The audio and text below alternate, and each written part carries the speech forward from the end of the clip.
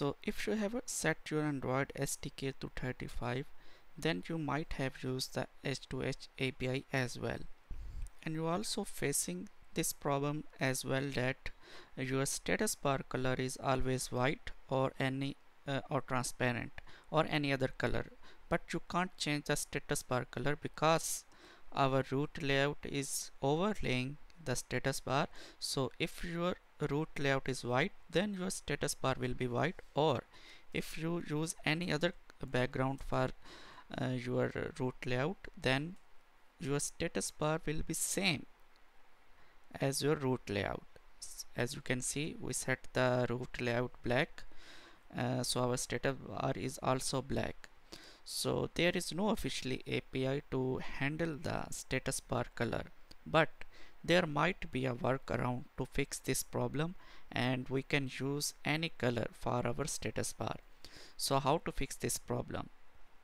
First, add a fake status bar view in your root layout, like we are adding this view, and we have set the height to 0 because we will apply the padding value to our height later.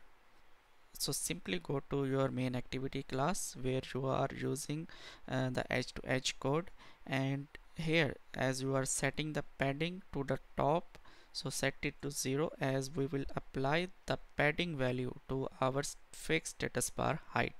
So I am using the binding dot status bar background dot update layout params, which is official extension function, and simply set your fake status bar height to top padding value, and then simply run the app. As you can see now that our status bar color is same as we provided in the background. You can use any other color if you want.